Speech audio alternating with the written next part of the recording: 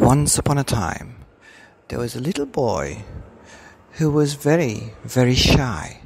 He did not have any brothers or sisters, just himself, and he lived all alone with his mummy and daddy.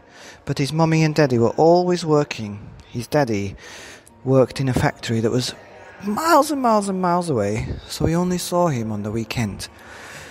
Mom worked in a restaurant, and she came back really late at night.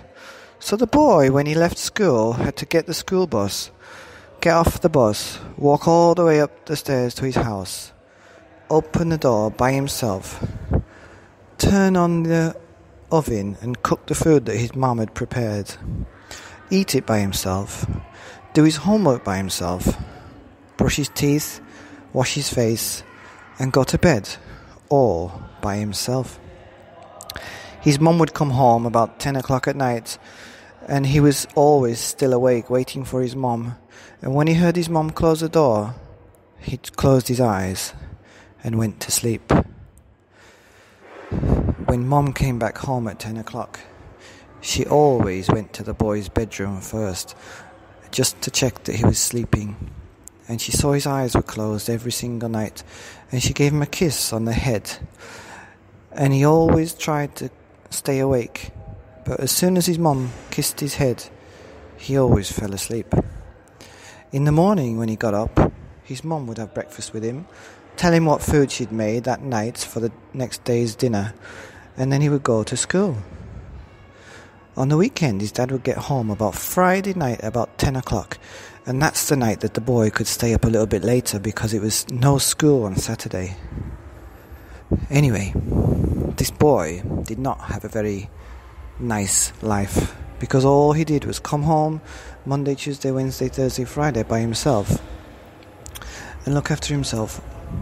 And he didn't have any friends to play with, and he could never go outside because his mum said, "Don't play outside." Sometimes he could on the weekend, but his dad would come home on the weekend, and his dad would usually sleep all the time because he was so tired, and he'd have to help his mum wash and clean and do all the housework. So the boy felt very, very fed up. Well, one day, I think it was a Tuesday, the boy was feeling particularly fed up, and he got off the bus and went upstairs to his house. He turned on the oven to cook his food, and he heard a ding-dong. "Huh? Who's that? I didn't ask any friends around," he said. So he went and opened the door, and there, at the bottom of the step, was a little box, and nobody to be seen. He looked around, but he couldn't see anybody, and there was no postman at 5 o'clock. So he took in the package, and he closed the door, and he went and put it on a table. He turned off the oven and let his food cool down a bit, and as it was cooling down, he opened up this little box. He unravelled it and opened the paper, and inside was just a little note. And the little note said, "Follow the blue whale." Is this for me, he thought. Follow the blue whale, what does that mean? Well, he couldn't really think of what it meant, and then he started to get hungry and remembered his food was in the oven, so he put the card on top of his piano and went and ate his dinner. As he was washing his dishes, he thought about blue whale. Blue whale, what does that mean? As he was washing his face and getting ready for bed, he thought, blue whale? Blue whale? I have no idea what that means. As he was getting his pajamas on and getting ready for bed, blue whale. He had no idea. He put the box in the trash and took it out, but left the card on top of the piano. And as he closed his eyes, he thought, what is this blue whale? He had no idea.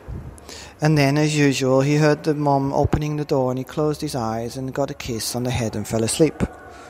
And he forgot all about the note that said, "Follow the blue whale." The next day he got up and did the same, and the next day and the next day, and the weekend his dad came. And he went on like this for a few weeks. And I think his dad took the card and he forgot about it.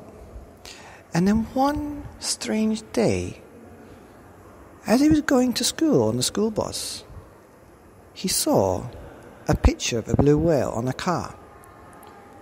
When he was in the classroom, he was studying some words, and there was a blue whale in his textbook. At the break time, his friend had a toy blue whale, and then as he was getting on the bus, there was a toy blue whale on his seat. He picked it up, and it said, "Come with me." The boy didn't know what to do, so he held on tight to this blue whale, and when he got off the bus, the blue whale started to pull like a magnet, but the opposite direction. It was pulling him, and he held on tight, and as he was getting to his door, it pulled him away, and it pulled him down the street, and he was trying to hold on to it like a dog that was running, and the blue whale kept pulling and pulling and pulling, and he kept running and running, and before he knew it, he was down the street, and he didn't know where he was. The blue whale kept pulling and pulling and pulling, and he pulled him all the way to the harbour, and the blue whale pulled him onto the ship and down the steps and into the cabin. Well, it was dark then, and the boy was very hungry, but there was some food that was in the cabin, a nice sandwich and a bottle of milk. Anyway, the boy tried to get out, but when he got to the top of the ship had already sailed, and there was sea everywhere, and he was hundreds and hundreds of miles away from his home. He didn't know what to do, and he started to cry. But then the blue whale started to nudge him on the shoulder.